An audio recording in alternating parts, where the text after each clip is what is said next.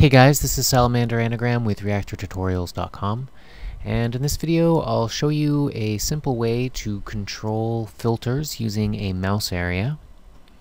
And this technique works best with the EQ filters, but it'll work with quite a few of the primary filters pretty well.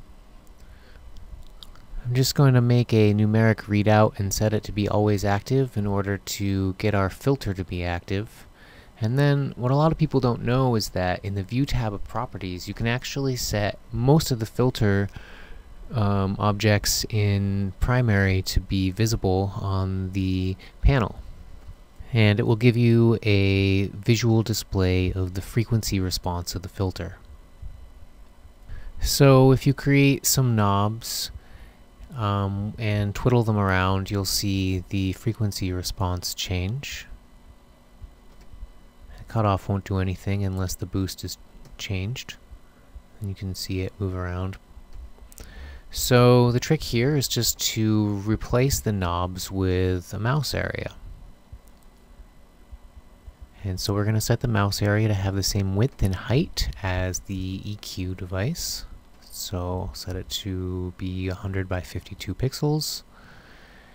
And then we'll give the x-axis the same range as the pitch cutoff knob. So I'll give it a maximum of 120 and a minimum of 20. And we'll give the y-axis the same range as the boost knob, so it'll range from -20 to a maximum of 20.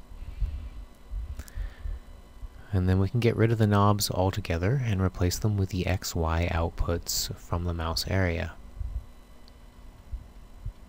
Now we just need to align the mouse area over the filter, and you'll see it doesn't quite fit properly because of the frame that the filter has around it, but we can get around this using the offset area in the View tab of Properties. Just offset both the x and y values by 2. And now we can draw in the frequency response of the filter. Once again, this is Salamander Anagram with reaktortutorials.com. Thanks for watching.